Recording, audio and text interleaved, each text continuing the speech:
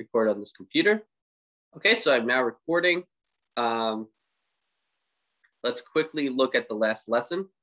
So at the end of last class, I talked about this definition. A sample space is finite if it consists of a finite number of elements. A sample space is discrete if it can be placed in a one-to-one correspondence with the positive integers, or if it is finite. Sample spaces that are neither discrete nor finite are called non-discrete sample spaces. Okay, so this is an example of a finite sample space. And since it's finite, it is also discrete by that definition. This is an example of a discrete sample space because the positive integers can be put in one-to-one correspondence with itself. I gave you an example last class of a set that was discrete. It was 2, 4, 6, 8, 10, 12, and so forth. That set can be put in one-to-one correspondence with the positive integers, where the correspondence is either multiplied by 2 or divided by 2, depending on which direction you're going. This set, real numbers x between 0 and 1 inclusive, which is the finite closed interval 0, 1, is non-discrete. It's not finite, right? If you think of all the real numbers on that interval, it is not a discrete set. It is not finite, and it cannot be put into one-to-one correspondence with the positive integers. Okay, so it's an infinite set so large that it cannot be put into a list, and so it cannot be put into one-to-one correspondence with the positive integers. So on Blackboard, if you go to lessons, and then on the menu tab, there's a button for lessons. If you go to lesson or lesson notes, go to lessons, and then there's the lessons by lesson. So lesson 1, lesson 2, and so forth. So this is lesson 2. So if you click lesson 2 there, after lessons, you click lesson 2, and then this Word file is there. Okay. And if you go on YouTube to my YouTube channel, Michael Pendazis, and you go to the playlist for Math 241 Fall 2021, both videos are there. Okay. So I post the videos on YouTube on that channel, and I post the lesson notes in the lessons tab on Blackboard. Okay. And also, if the person who reminds me to record the lesson can also remind me to save the whiteboard in class for both classes, right? Okay. So okay, so that was where we ended last class, and we were just talking about sample spaces. Okay, so we're going to continue from that in this class. Okay, so let's continue. Okay, so we continue with another definition. Okay, so results of experiments that are represented by subsets of the sample space are called outcomes. Okay, a simple outcome is an outcome represented by a subset consisting of a single sample point. Okay, so this is a definition for an outcome of an experiment and a simple outcome. So results of experiments that are represented by subsets of the sample space are called outcomes. So another example, which I gave several times, is you roll a fair 6-sided die, okay, right? And so the sample space, right? The sample space S is the set 1, 2, 3, 4, 5, and 6. So an outcome of this experiment is a subset of capital S, which is the sample space. Okay, so any subset of the sample space is an outcome. Okay, a simple outcome is an outcome that consists of exactly one point in the sample space. Okay, so the set 2, 4, 6 is the outcome of rolling an even number. It's an outcome because it's a subset of the sample space. And then also, if you took just the set 2, this is also an outcome, but it's a simple outcome. Okay, and that's because it contains exactly one sample point. Okay, so I'm just reiterating the same ideas, okay? This is an example of an outcome because the subset of the sample space. This is an example of a simple outcome because the subset of the sample space consisting of exactly one point. Okay. Okay, so I think that's clear. Okay, so the next section is 1.3.2, which is on set operations applied to outcomes. So the first thing we're going to talk about is sets. Okay, so let's look at an example of a set. An example of a set is the set A, which contains the elements A1, A1, A2, and so forth, up to and including A sub n. Okay, so this is the set of elements A1, A2, up to including A sub n. Okay, so that's an example of a set. I guess why not give a definition of it? Definition, a set is a collection of elements or objects. Okay, and that collection can be empty. If there's nothing in the set, that's also a set, and it's called the empty set. Specifically, a set containing no elements is called the empty set and is denoted by this symbol. By that symbol, okay? By that, or by just two braces with nothing in it. It's not the box. The formatting is putting the box there. So you know what? I'm not going to use the like that. You know, maybe there's a typo. So those are two ways to represent the empty set. Question? Question? Yeah, Professor. If right there, at the bottom, at the last line, so the set containing no, there's supposed to be no, right? No elements. Yeah. Yep. No elements. Okay. Okay, good. Okay, so 2 is subsets. Definition. A is a subset of B if every element of A is also in B. Okay. If A is a subset of B as sets, then we write A subset B like that. That's the notation for it. Okay.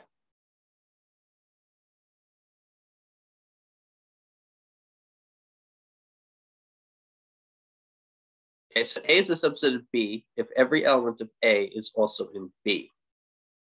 Okay, so an example of that would be if you let the set A be the set 2, and you let the set B be the set 2, 4, 6,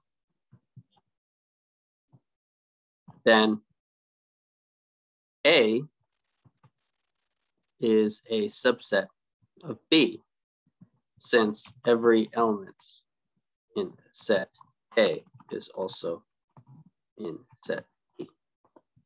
Okay, so this set only containing element 2 is a subset of the set 2, 4, 6, because every element in A, which is only 2, is also in this set. Say 2 is in A and 2 is in B. So every element in set A is also in set B. So that's an example of a set A being a subset of a set B. Okay, so in the context of this course, let A, B be outcomes of the same experiment. That means they are both subsets of the same sample space of the same experiment. Okay. The statement A is a subset of B is equivalent or means that is equivalent to or means that the occurrence of A implies the occurrence of B. And we write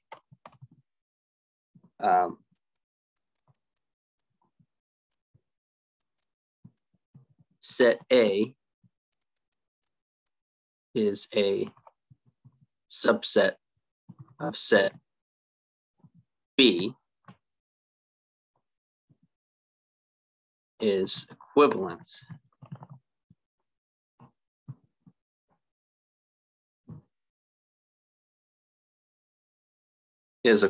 to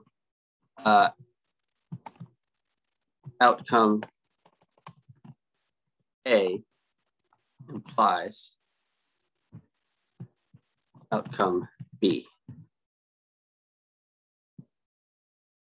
Okay.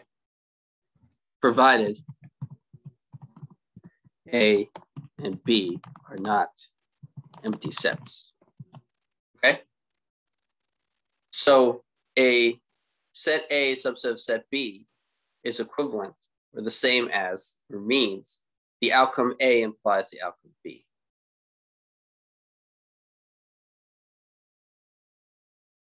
Okay. The statement, this symbol, that symbol denotes, stands for, is equivalent to, and is applied to statements or sentences that are true or false, but not both. Okay, a statement is something, a statement is a sentence that is true or false, but not both, like the sky is blue, period. That's a statement that's either true or false, but not both. The sky cannot be both blue and not blue at the same time. And so it either is blue or it's not blue, right? So that's an example of a statement. It's a sentence that is true or false, but not both. Okay, so this symbol is saying when you make two statements, it's saying that they're both the same truth value. Okay, two statements being equivalent means they are both true or both false, or that they have the same truth value. Okay, so saying one statement equivalent of another, when saying one statement is equivalent to another statement is saying that they both have the same truth value. They're both true or they're both false. Okay, so example. So as an example, if we think of two outcomes, so we think of the outcome B, if we think of the outcome B, which is a sum of 11, and we think of the statement E, which is the sum of at least 11, then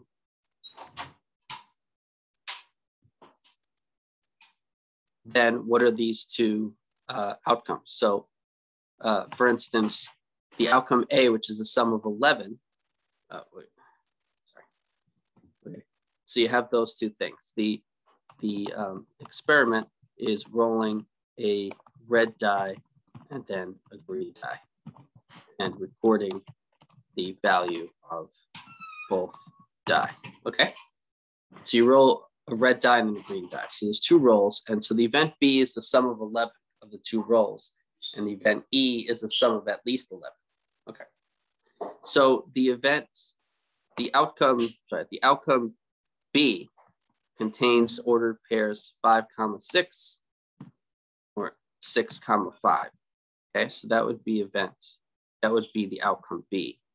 And the outcome E would be the sum of at least 11. So either the sum is 11, so you have 5 then 6, or 6 then 5, or since it's a sum of at least 11, the sum could also be 12, which means you could have 6 and then 6. Okay, so that's event B and that's event E. So you can see here is that, what just happened? Okay. Okay, so what you can see is that event outcome B is a subset of outcome E. Okay. Okay, so you can easily see that B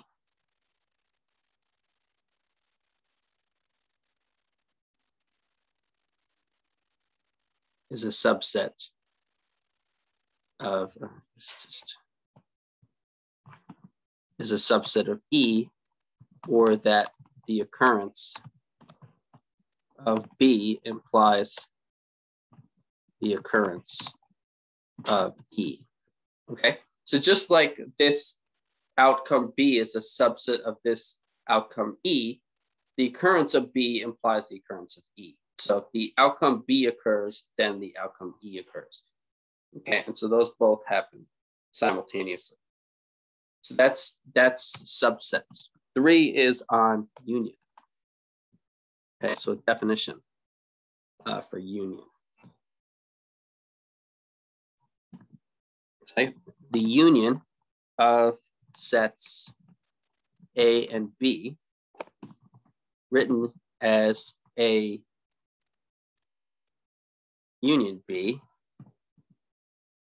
is the set of elements belonging to A or to B. Okay. Elements in both sets are included in the union.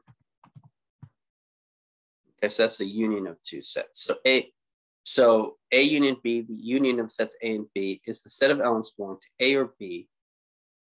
Elements in both sets are included in the union. Okay, the outcome A union B occurs if and only if the outcome A occurs or the outcome B occurs, which includes both occurring. Okay, and a reminder, I think I mentioned this already, right? So note that the word, a statement A, if only if statement B, means that statement A and statement B have the same truth value. Okay? And also note that IFF stands for if and only if.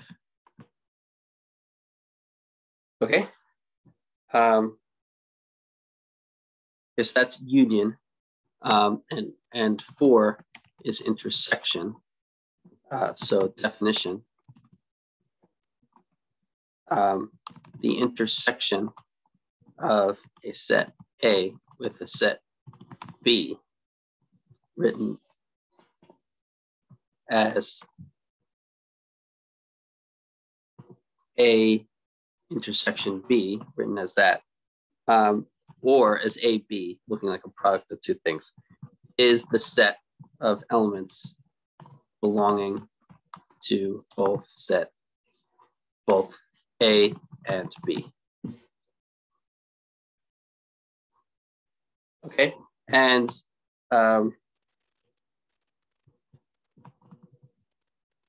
saying set A intersection set B is equivalent to the statement outcome A and outcome B. Okay, so the statement A intersection B is equivalent to the statement outcome A and outcome B. All right, so all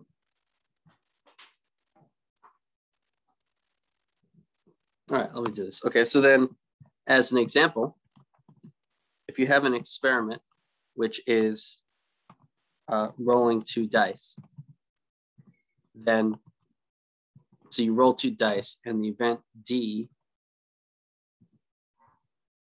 and the event D is the event of a double, which as an event, as an outcome, that's 1, 1, 2, 2, 3, 3, 4, 4, 5, 5, 6, 6. Okay, that's the event D. And then you have F, which is the event of a sum of 4. And so that's the events, that's the outcome 1, 3, 2, 2, 3, 1. Okay, so these are 2 outcomes. The outcome D is this set, and the outcome F is that one. So these are all the doubles where the 2 are the same. The 2 rolls, the experiment's rolling 2 dice. The sum of 4, 1, then 3, 2, then 2, or 3, then 1. Right? Those are all the ways you can roll 2 dice and get the sum of 4. Okay, so now if you take the operation of intersection, and so you do D intersection F, so you take the intersection of those 2 outcomes, you just want to put all the simple outcomes which are in both outcomes. So the only double, right, that's also in the sum, that what adds up to 4 is 2, 2. So this is the set containing only the simple outcome 2, 2. And so that's the intersection of those 2 outcomes. Is that okay? So that's an example of an intersection of 2 outcomes. The 5th operation is complementation. Okay, so definition. A complementation is a set operation applicable when dealing with a universal set consisting of all elements under consideration. If capital S is the universal set, then A prime is the set of all elements in S, but not in A.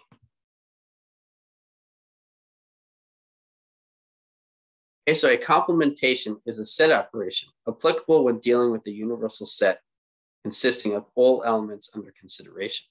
If S is the universal set, then A prime is the set of all elements in S, but not in A.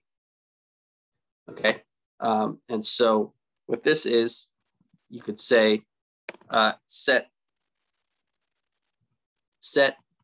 A prime is equivalent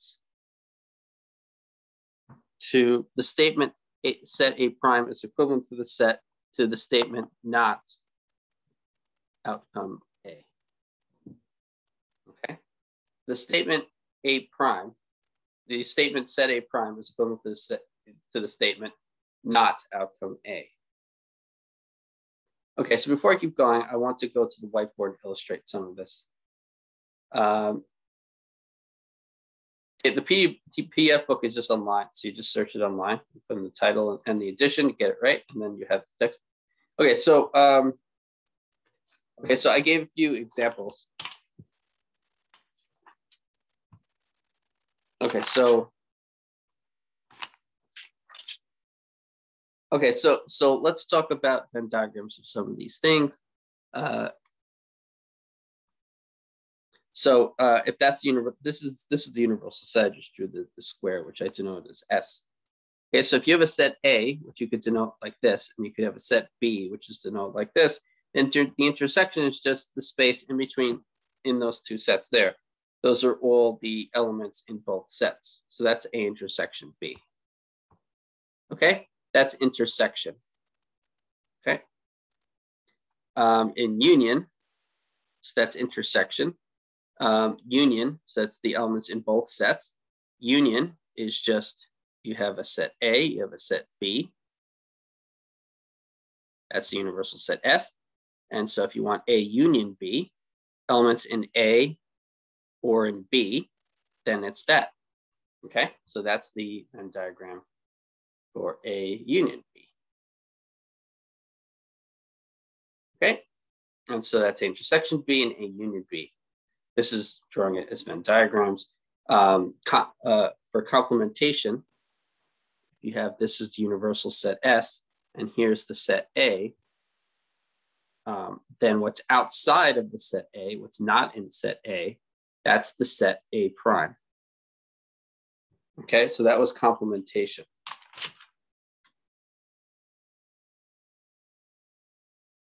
Okay, so we have union, intersection, and complementation. We had sets and subsets, right?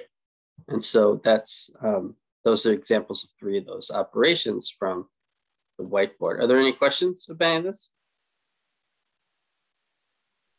Yes, okay. Professor, could you go over the complement one more time, please? Going under complementation? Yeah, please.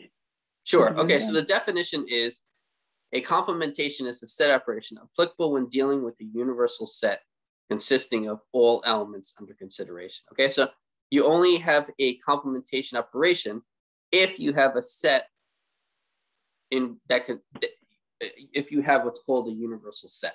Okay, set consisting of all elements under consideration. Okay, so if S is the universal set, then A prime is the set of all elements in set S, but not in A. So on the whiteboard, there's your set S, this whole thing. Here's your set A, and sits inside the set of all elements. And so if you know, you have to know what all elements are in order to say what are all the elements not in the set. Okay, so A prime is all the elements not in set A. Okay, and so you need a universal set for that. Does that make sense? Yeah, yes, sir. It makes sense now? Do you have more questions about complementation? Yeah, no. Okay, so that's it. So complementation is just what's outside of a given set, and you just need a universal set to do that. You need to know everything that's outside of a set in order to define a set outside of a set. Okay, 6. So 6 is on the empty set definition. Okay, the empty set is the set of no elements. We use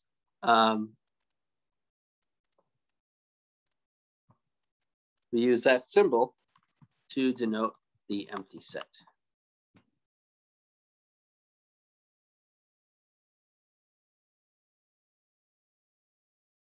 Okay. And so the relationship between the empty set and the universal set is the following. If you take the empty set and you take its complement, that's equal to the entire sample space. Okay.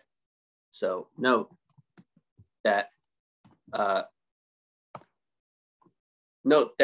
complement of the empty set is the entire universal set, right? What's not in a set with nothing in it is everything. Okay.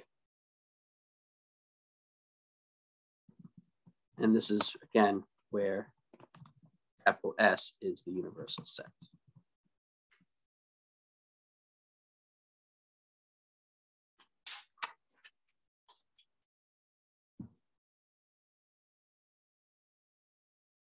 Okay, so 7 is disjoint sets and mutually exclusive outcomes.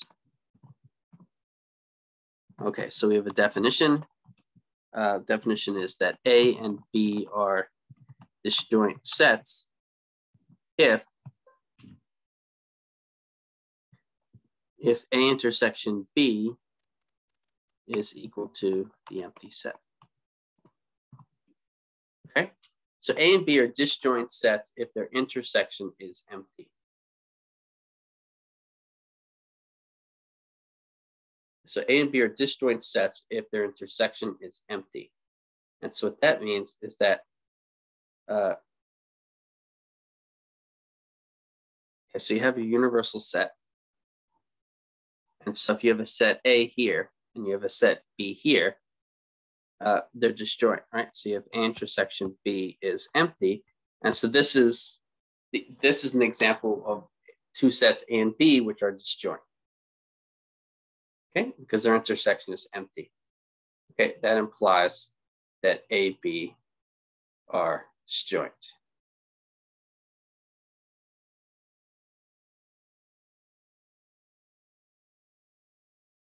Okay, so A, B are disjoint because their intersection is empty.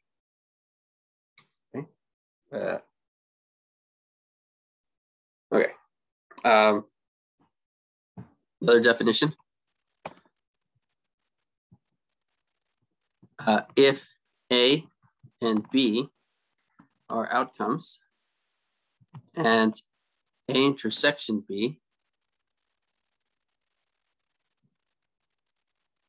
is equal to the empty set, then they cannot occur simultaneously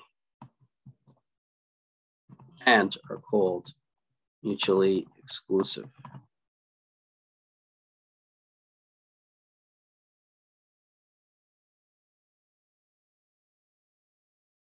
Okay, so if A and B are outcomes and their intersection is empty, then they cannot occur at the same time and are called mutually exclusive.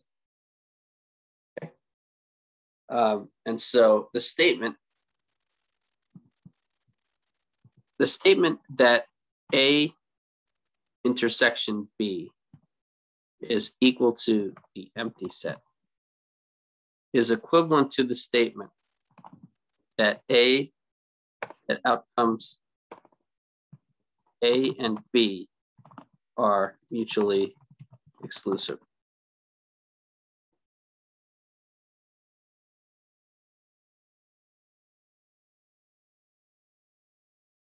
Okay.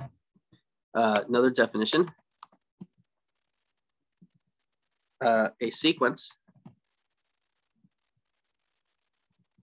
A1, A2, A3, and so forth of outcomes is mutually exclusive as a sequence of outcomes if A sub I intersection A sub J is equal to the empty set for any I not equal to J, where both I and J are in the set 1, 2, 3, and so forth. Okay, so that basically what this statement is saying is that this sequence, a sequence of outcomes, is mutually exclusive if you take any two of them that are different and you take their intersection, it's empty. So it's called pairwise disjoint. Meaning if you take any two different if you take any two different A's in the sequence, they're disjoint sets. Their intersection is empty. Okay, that's what it means for a sequence to be mutually exclusive. Okay, 8. Other useful facts concerning sets and outcomes. Okay, so A union B is equal to B union A. Also, A intersection B is equal to B intersection A. Okay, and so these are called commutative laws. Okay, so this is the commutative law. Okay, this is the commutative law for union. This is the commutative law for intersection. B, if you have A union B union C, that's equal to A union B union C. And if you have A intersection B intersection C, that's equal to A intersection B intersection C. And so those are called the associative law. Okay, so this is the associative law for union, and this is the associative law for intersection. Yeah, this just means that you can change the order of the unions. You could union the first two sets and then the third, or you could union the second two sets and then the first, and it doesn't change the result. And so it doesn't matter the order which you union or intersection if you only do union and intersection, right? So this only has unions and intersections in any one equation. Okay, so as a result, we can write A union B union C, and we can also write A intersection B intersection C without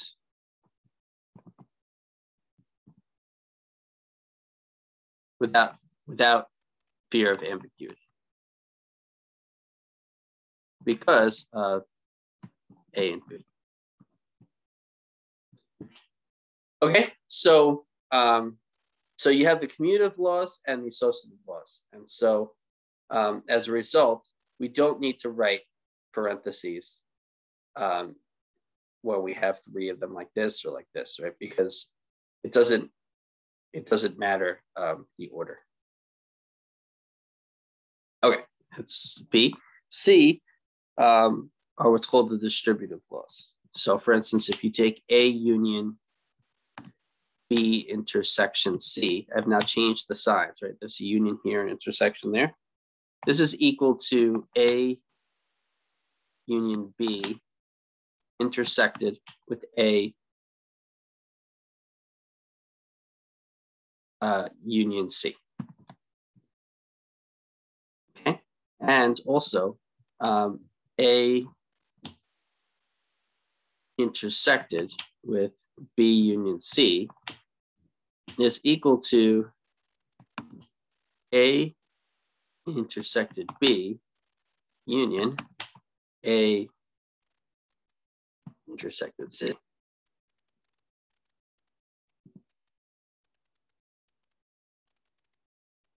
Okay, and so those are called the distributive laws.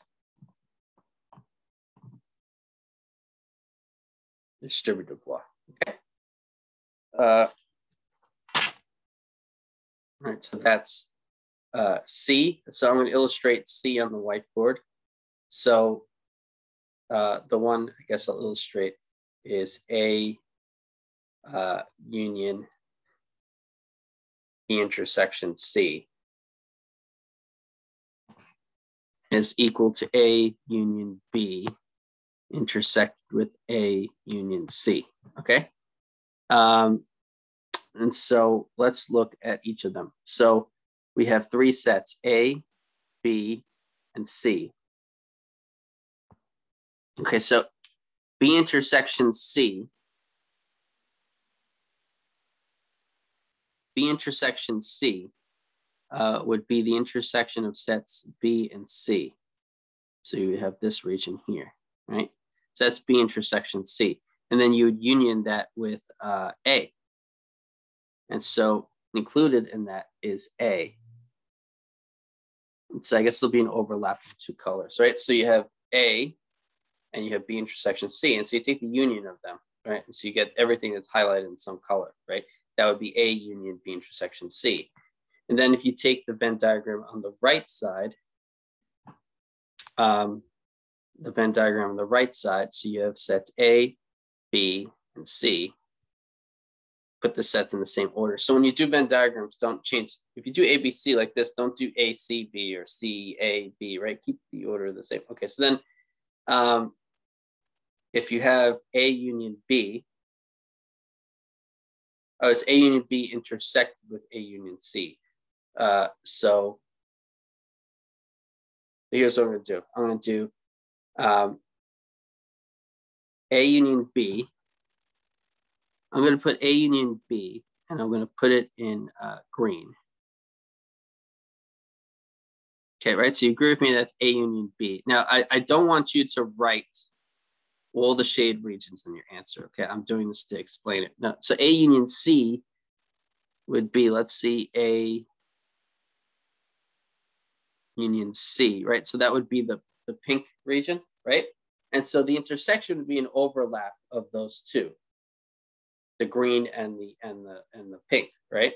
So the intersection would mean that the regions are both green and pink. So what I want to do is erase something that's not both.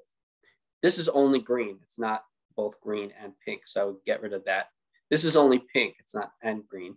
I would get rid of that. So I'd be left with this. So this is the region A union B intersected with A union C. Okay. And so these two things are equal. Okay, these two represent the same sets. This is the universal set on the outside. Okay, so this would be a Venn diagram proof showing that these two sets are the same. Okay, but I would really just use one color when doing this. I wouldn't use two colors and I wouldn't get rid of it. I would just shade the two sides, right? This would be this and this would be that. But I'm just putting the colors in here so that you can see how this is A, this is B intersection C, and you're taking the union. Here, I erased it before, but there was the pink and then there was the green. There's the pink and green. I got rid of these two because there was only one, and this was what's left that was both.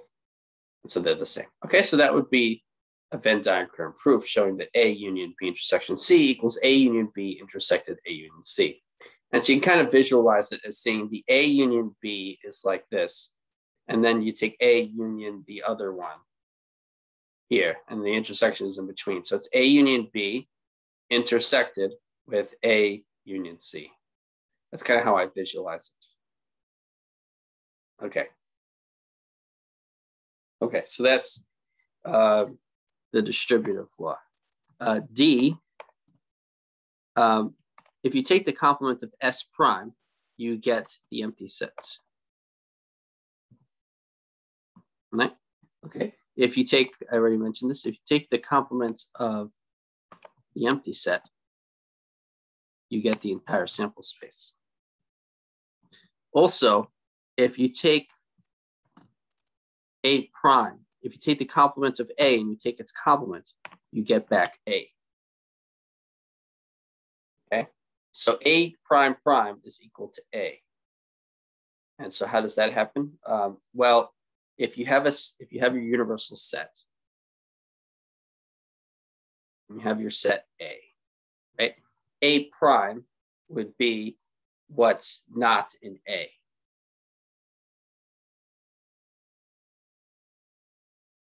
Okay, right? So that would be A prime.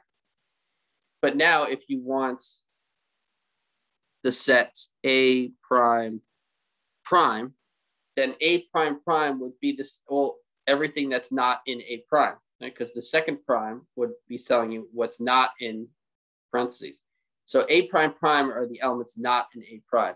The elements not in A prime is the set A.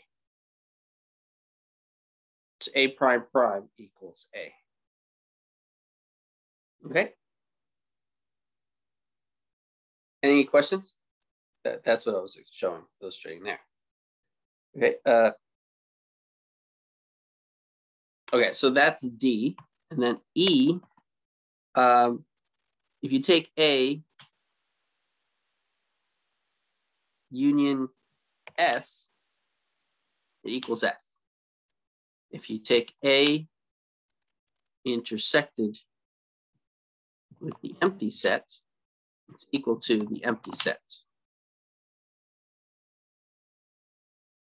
And this is for all subsets or outcomes of the sample space S. All the subsets or outcomes A of S. Okay, so A union, the universal set, is the universal set. A intersected with the empty set is the empty set. And then F is if you take A union A prime, you get the entire sample space. If you take A intersected with A prime, it's equal to the empty set.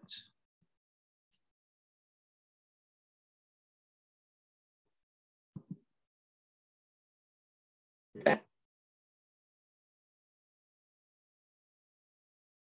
Right, so if you look at, or if you take A union A prime, you take the blue region, which is A or A prime prime. If you take the blue region, which is A, union the pink region, which is A prime, A union A prime is the entire sample space S. So you see how A union A prime is S. And if you take A intersected with A prime, it's the empty set, right? Because there is no element that's in both the blue region and the pink region. So A intersection A prime would equal the empty set.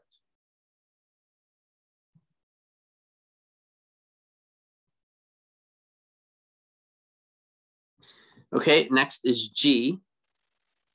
If you take A union B prime, that's equal to A prime B prime. Right. And if you take AB prime, that's equal to A prime union B prime. Remember, AB is the notation for A intersection B.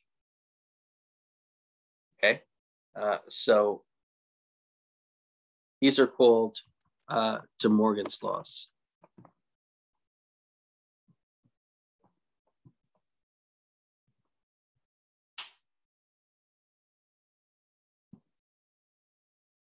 Okay, those are called De Morgan's laws, these two. Okay, so A union B prime is equal to A prime and B prime, and intersect with B prime, and A intersection B prime is equal to A prime union B prime. So I'm going to illustrate this also on the whiteboard. So I'm going to first illustrate the first one, which is A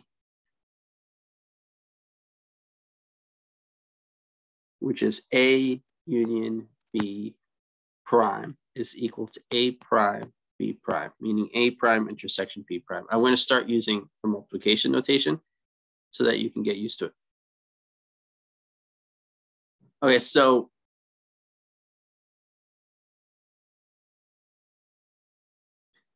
if you take A and you take B, right? That's set A and B, and you look at A union B prime. Well, A union B, right? The A union B is this, right? That's A union B. So A union B prime is what's not in A union B.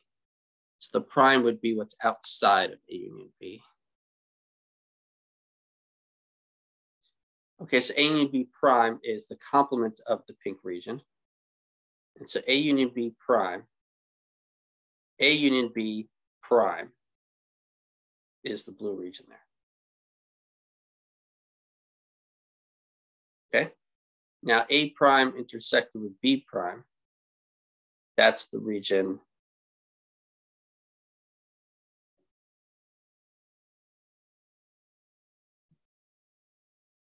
so A prime, B prime. Well, here's A, here's B. What's not in A, let me use the pink color. So A prime would be what's not in A. So what's not in A is everything outside of the circle A. B prime would be what's not in the circle B. So that would be this, right? And so A prime intersected with B prime would be what's both a purple region and a green region. And so this is only green, so it would not be that. This is only purple. So A prime intersected with B prime is this. This is A union B prime. And so you can see that they're the same region. And so they're equal. Professor, I have a question. Sure.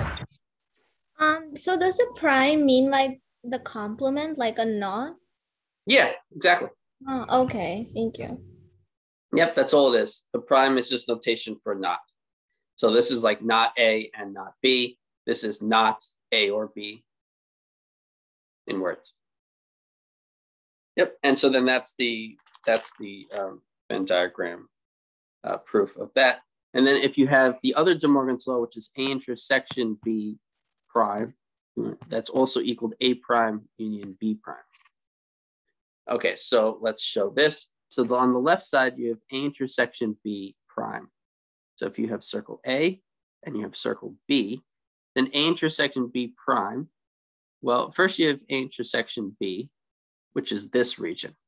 And so A intersection B prime would be everything that's not, A intersection B prime would be everything that's not in A intersection B. So A intersection B prime would be, right? The blue region would be A intersection B prime. Okay, so that's A intersection B prime. And then A prime, let's use red. So what would A prime be? A prime is what's not in A. I'm gonna make another Venn diagram for this. That's the universal set S, that's the universal set S. I'm gonna move the S over here so it doesn't, okay, so okay, so you have a set A, you have a set B, A, B, and so not A, so what's not in set A. So I'm just going to highlight in red everything that's not in the set A. So that's what's not in set A, and it's union B prime. And B prime is what's not in B. So this is what's not in B, the green region. Right? And so A prime union B prime is just anything that's red or green. And so you can see that the red or green region is the same as this blue region, right? And so these two are the same. And so in regular proofs that I don't want you to use multiple colors, you just use like black, you just use regular pen. I'm just using multiple colors to help you see how I'm building these regions, right? So A intersection B prime is this blue region, and then the red region union the green region, that's A prime union B prime. Okay, and they're equal, they're the same. And so that's a Venn diagram proof of the second De Morgan's law. Okay. Okay, so I just showed us those two equations in G.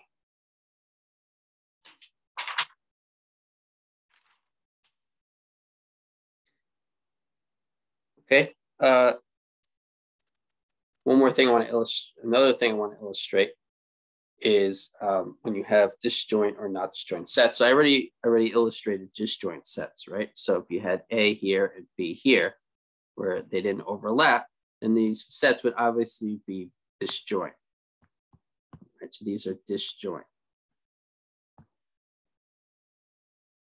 But if you have two sets that do overlap, if they have a non-empty intersection here, so if A intersection B does not equal the empty set, then they are not disjoint. Okay, and so that's how you would illustrate it in a Venn diagram.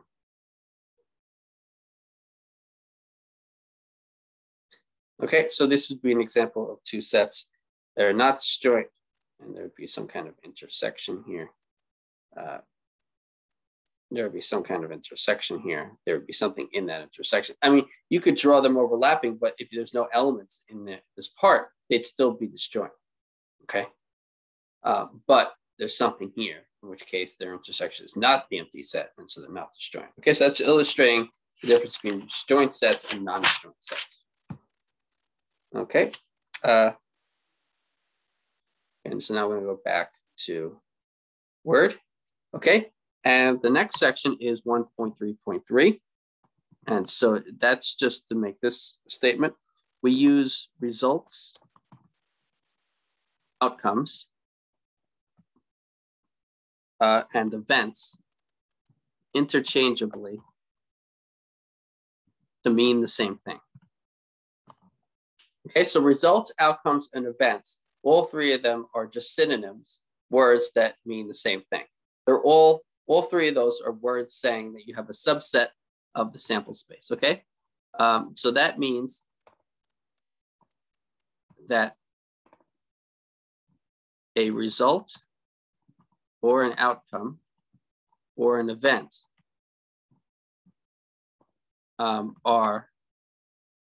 is a subset of the sample space.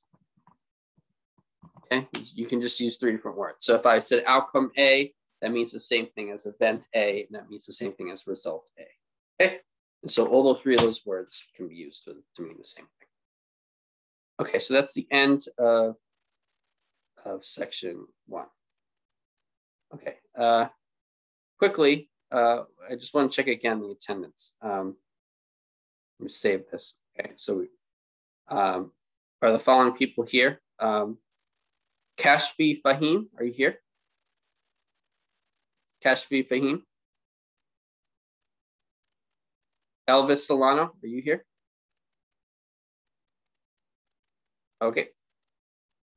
Okay, so all right, so that's the end of that section. Oops. Okay, so this section 1.3.3, which we just finished this. So I'm going to assign a homework. Okay, so homework is going to be, so homework 1 is now assigned. Okay, it's due.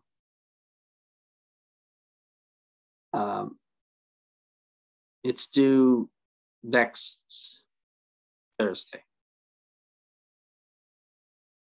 Okay, so it's due next Thursday at the start of class.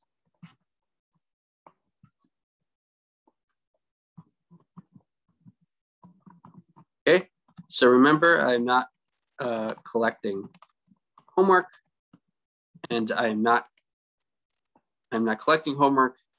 I'm not grading homework. Okay, so you're doing the homework for yourself. We're going over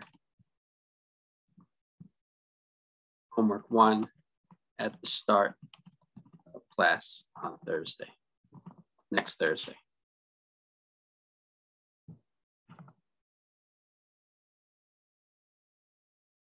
Okay, so that the day it's due, so it's due on September 9th. Okay, that's my birthday. Okay, so it's due on my birthday. Okay, so all right, so that's that.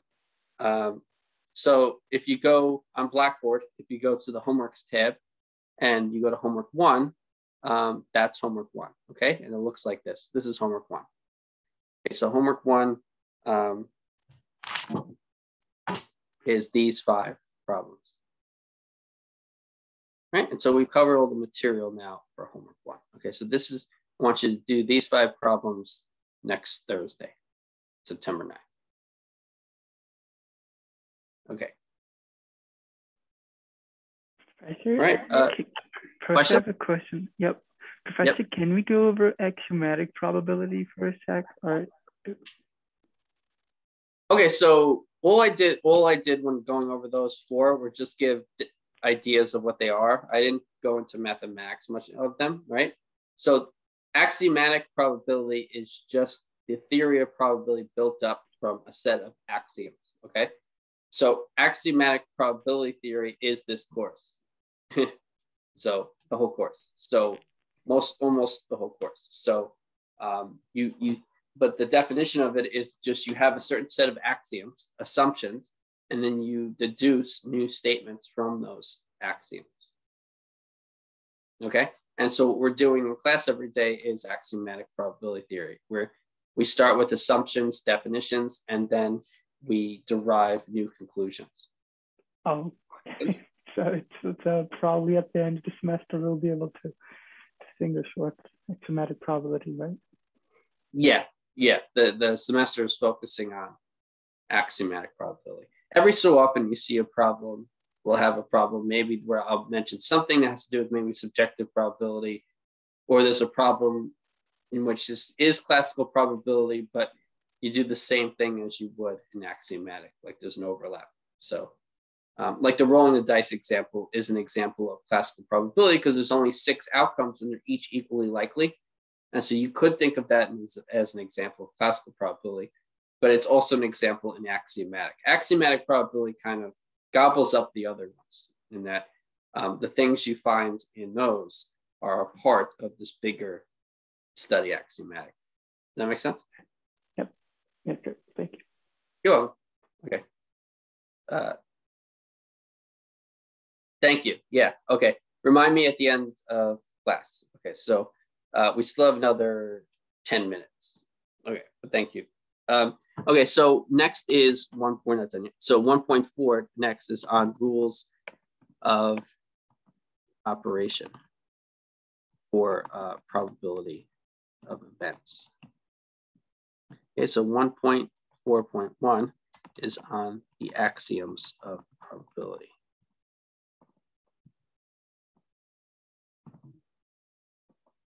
Okay, so start with the definition. An axiom is a statement that is assumed to be true. Okay, so this is kind of the things I was just saying. It's okay. So an axiom is a statement that is assumed to be true. Definition. A theorem is a statement that can be deduced either from axioms or from previously proved theorems.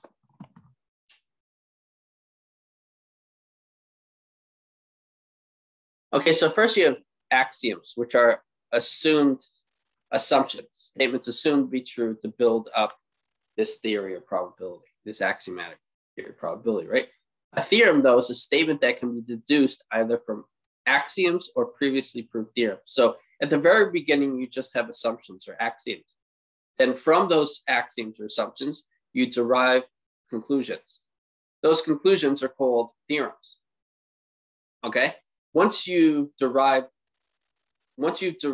conclusions from your axioms, you now have theorems. Those theorems are the proved statements that you derive from your axioms. Now, when you deduce more statements, when you make more theorems, how are you getting these new theorems? You have the axioms already, but you also have now proved some things. And so later theorems are now derived not just from the axioms, but also from previously proved theorems. Okay, so you have this theory built up where you derive new conclusions from all conclusions and from your original assumptions called axioms. Okay, make sense? Okay, so that's how you get new theorems. You get new theorems from old theorems and from the initial axioms, initial assumptions. Okay, so now I'm going to talk more about axiomatic probability. In the axiomatic probability, in the axiomatic definition of probability, several simple statements concerning probability are assumed to be true. Okay, they are called the axioms of probability. Okay, then you derive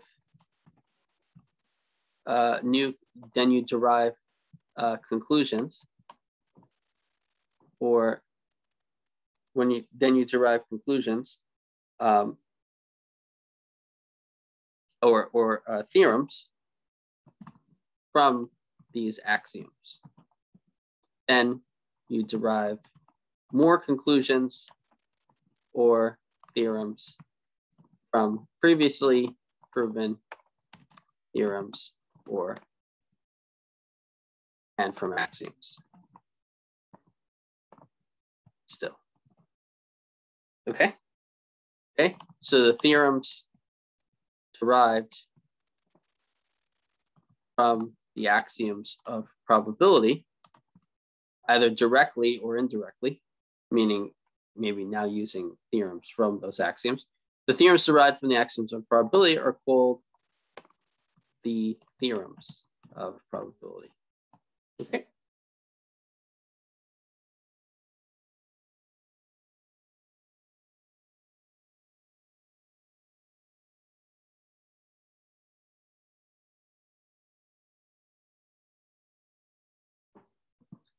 Such axioms and theorems are the rules of operation for the mathematics of probability.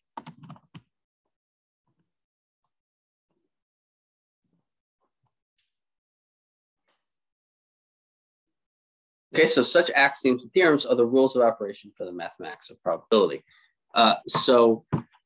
Once you label something as an axiom or as an assumption, you're saying that that's a rule in your study of probability. So you can't do anything that contradicts an assumption or axiom that you made.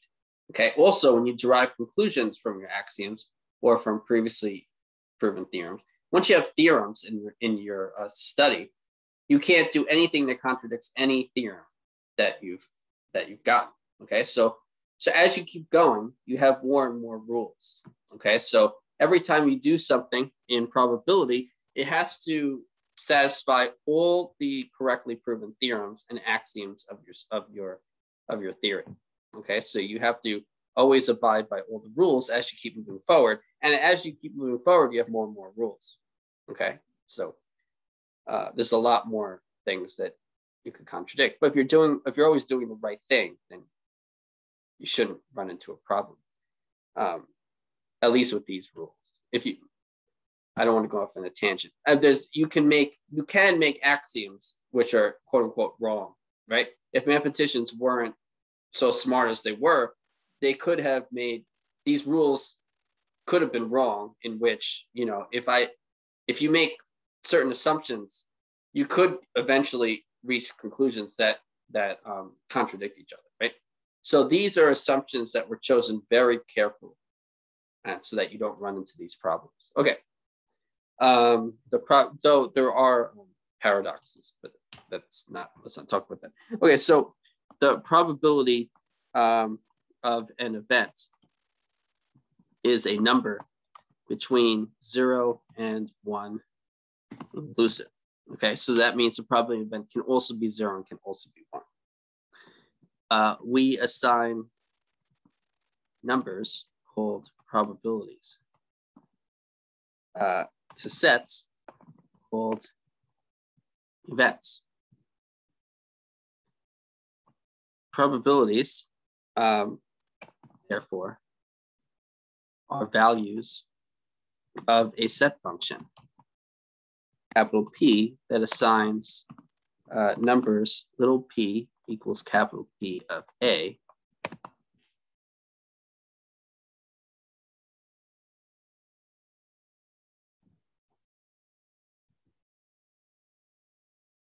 to events A of a sample space, capital S. Okay, so the probability of an event is a number between 0 and 1 inclusive. We assign numbers called probabilities to sets called events. Okay. Probabilities, therefore, are values of a set function P that assigns numbers little p equals P of capital P of A to events A of a sample space. Okay, what does that mean? So I have an idea that we're going to go more into this next class. The idea of it is that a probability is a set function, meaning this is a machine diagram of a function. So if let's say your set function capital P is this machine, let's say the input of this function is an outcome A of your experiment, meaning this is a subset of the sample space S. Okay, so you're inputting a subset of the sample space S into your machine P or function P, and the output is a number. It's a real number between 0 and 1 inclusive. Okay, so that's a set function where the inputs of that function are sets, and specifically these sets are subsets of the sample space or events or outcomes or results of your experiment. All right, and the output has to be between 0 and 1 inclusive. Okay, but but next class we will go into specifics of the conditions that we want this set function P to satisfy. So there's some conditions on the set function P that we're going to impose and call it a probability a probability set function or probability measure. Okay, so next class we will define a probability set function or probability measure. Okay, so that'll be next class. Okay, so we're going to stop here. But just before we go, don't forget the homework. Homework is due next Thursday, and it is, it's the same exact thing. I'm just putting it again at the bottom. Okay, so it's due next Thursday to start class, homework 1. Okay, so if you go to Blackboard, you go to homework, it's homework 1, it's 5 problems, and it covers material. We've covered the material for that homework. Okay, so it's due next Thursday. Again, one more time. Oh, I'm going to save the whiteboard. Let me do that first. So I'm going to save the whiteboard as a PDF file. Good. Stop the share. Good. Okay. So one more time, the following students here is Kashfi Fahim here. Kashfi Fahim. Kashfi Fahim, no. And is Elvis Solano. Is Elvis Solano here? All right, so those students are still not here. All right, so I'm going to stop the recording.